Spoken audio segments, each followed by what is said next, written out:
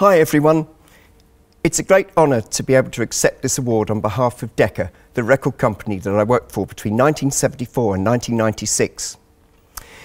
One of my first things that I learnt about in Decca was the Decca Tree.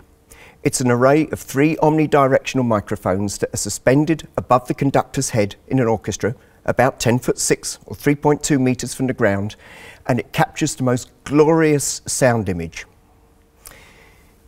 The tree was invented in the late 1950s by Wallace, and all other Decca engineers started to use it. My boss, Kenneth Wilkinson, started in Decca at the very beginning of the age of electrical recording in the late 1920s, so he was around a long time, and I'm very proud that I was the last person he trained, and I've managed to keep up with the traditions that he so proudly taught me. Now, of course, in 1974, we weren't even thinking about digital recording. Well, we were thinking about it, but we weren't doing it.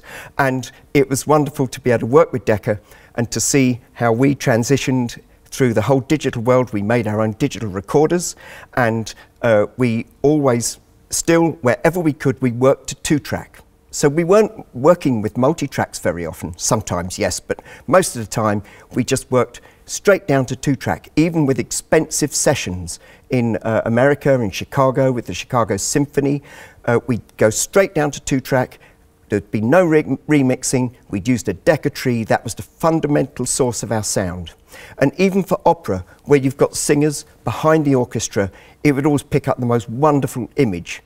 Now, there are plenty of people who say, well, the Decca Tree doesn't really conform to any great sort of recording theory. I completely agree, it probably doesn't, but it sounds awesome.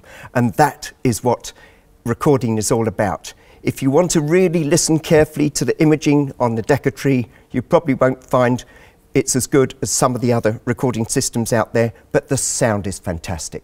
So it's 3 omnidirectional microphones, 10'6" above the orchestra, and you just get a fantastic result. It's almost guaranteed.